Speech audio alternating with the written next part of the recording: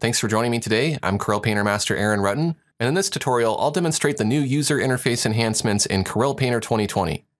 One of the first things you might notice is that there are now labels in the properties bar, and these labels make it easier to make sense of all the different properties and what they relate to. For example, reset and bleed kind of go together here, so they're in this media group. If we look over to the left, then all of the different stroke properties are grouped together with a stroke label. If you don't like these labels, they can be disabled. You can go to Edit Preferences, and then look under Interface, and here you can change the property bar to be short without the group labels. You can also tweak the brush selector bar height. But it doesn't stop there. The entire property bar has been revamped. There are now more flyouts and palettes for all the brushes and tools. For example, if we click on this grain flyout here, you can see there's a new flyout that combines grain with the papers and paper library properties. And if we switch to a different tool in the toolbar, let's say this lasso selection tool, you can see that the property bar has been updated. You can now access all kinds of commonly used commands and features for the selection tools. You can even switch between the various selection tools like so, rather than having to do that here in the toolbar. You have options to anti-alias, turn the marquee on and off, you can modify your selections and so on. If I switch to the shape tools, then you can see that there are lots of properties for the shape tools as well. If we go back to the brush tool, depending on which brush we select, we'll see different properties up here. If I switch to an airbrush, you can see that we get all the properties for airbrushing. If I switch to a digital watercolor brush, then we'll get all the various properties for working with digital watercolor brushes. So no matter which type of brush you select, you're going to see more appropriate controls up here in the properties bar. I'll select a real watercolor brush. We'll choose Flow Map Dry. And you can see that gives me access to a real watercolor flyout. I can change my flow source from paper to flow map. And so I can very easily go in here and change all this stuff using a flyout, which means I don't have to have all these different panels like flow map and real watercolor present on my screen taking up space. I can just simply pop them out, select what I want, and then they disappear.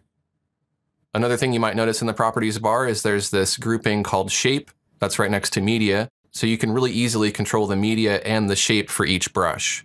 So if I wanted to change the shape of the brush, I have control over dynamic speckle. Since this is a dynamic speckle brush, I can pop that open, or I could pop open the size panel, or I could pop open real bristle. So it's showing me the relevant controls for this particular kind of brush.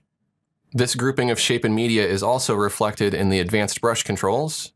If we pop that open, we can now see that there's this edit panel that has shape and media controls. So here's all the shape controls down here at the bottom. We can change the shape of the brush, or we can switch to media if we want to control the media that's coming out of the brush, or the media that the brush is applying to. That gives us control over the paper grain, real watercolor, blending, and so on. So these two buttons just kind of separate those two different types of controls. Because of this change, the extended properties bar has been removed from the properties bar. Another thing you'll notice that's missing was the general button, and that's because the general panel has been included in the advanced brush controls. So you can see we can now find it here. Another cool feature is that when you're using the brush tool, the eraser tool, the selection brush tool, cloner tool, or dodge and burn tools, properties that modify brush strokes, such as mirror painting, perspective guides, and align to path, have now been grouped into a new stroke options button in the properties bar. So if I click on this button, I can see all of my options for drawing strokes. I can turn on perspective guides. You'll see that that icon updates to show me that perspective guides are on. I could turn off perspective guides. You'll see the icon changes back. When perspective guides are enabled, I can go back to this menu and I have control over a lot of the different properties of the perspective guides. So I can be drawing here in perspective.